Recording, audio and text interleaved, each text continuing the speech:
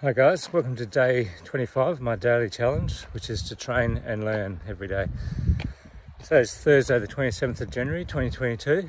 The training for today, back on the trail run again. I've got 2 more days, so today, second last day of the 12k trail run. You'll see that's what some of it looks like. Other parts are all rocky and lots of coastline, which is good. The lesson for today is about situational awareness and the importance of having situational awareness and spreading the word, the intelligence throughout the team, or being up to date with whatever the situation may be. So in the tactical response group, so if we're going to do a job, if we're going to do a raid on a drug dealing house, we'd have a briefing before we went. Myself or one of the team leaders would have come up with a plan, and in conjunction with others, we'd use others to come up with the plan, and then we'd brief the plan to the whole team before we left the office usually, or on the road if it was an urgent job. So the situation was an important part of the planning, and the reason for having the situation at the start of the briefing is just to provide the updates on the job, provide the background to the job, the bad guy, the house that we're going to, the car park that we're going to take him out in, whatever it may be.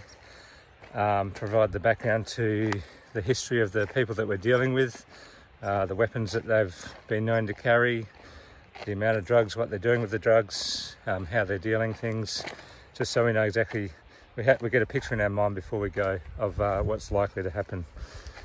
That situational awareness, that the team needs to be fully aware, because they're the ones making the decisions at the last 3 seconds when they go through the door, or when they're taking out the car, or whatever it may be. So they need to have all that background information beforehand. And one of the important things, especially in the policing world of tactical world, is to justify all your actions. So you're justifying your actions. A lot of that is the situation and the intelligence that you've been given before you started the job, and that's why you made certain decisions, so you can explain that later. Just got a slight interruption now. I got passed by my wife on the trail run, so she's now confirmed ahead of me, and I'm going to have to catch up and try and win the competitive battle. But back to situational awareness. So when the job's on, so it might be sitting in cars out of range, out of distance, or snipers might be in the bushes somewhere, whatever the job may be.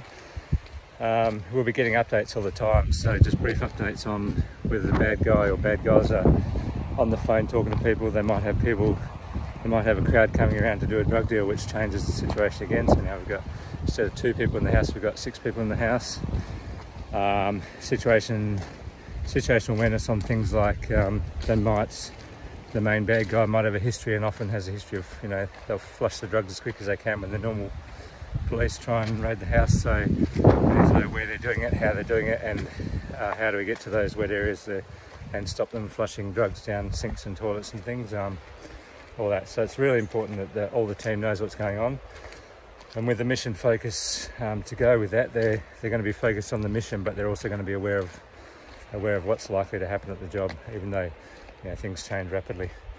Had a mishap in the surf boat rowing years ago. Went to the national titles, but throughout the season the rules have been changing on surf boat racing, which is full of thrills and spills. So quite often not everyone finishes in the boat, or the boat's upside down, or big waves can cause a bit of havoc, which is why it's fun.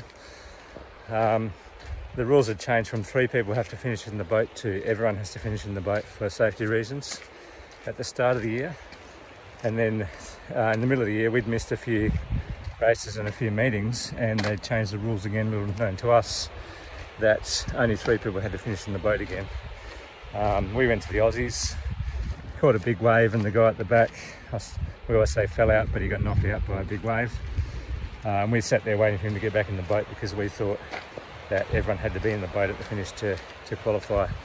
Meanwhile, the boats that we'd beaten in the race passed us across the line, and they got through the next round, and we missed out because we had not been fully aware of everything that's going on. So even though we're doing a surf boat race, we're rowing to the best of our ability, we didn't have the situational awareness to know what the rules were, how we had to finish, what we had to do to win the race. So it's really important in everything that you, your team, your business, that people are updated all the time. Even though you've got it in your head, you might be the boss or the manager, are other people aware? And yes, there's things that you probably can't tell them, but anything that you can give information on, do it, so that you can expect those team members and people around you to make good decisions based on knowing the majority of what you know. So that's it for today. The importance of situational awareness in any situation, and I'll see you tomorrow.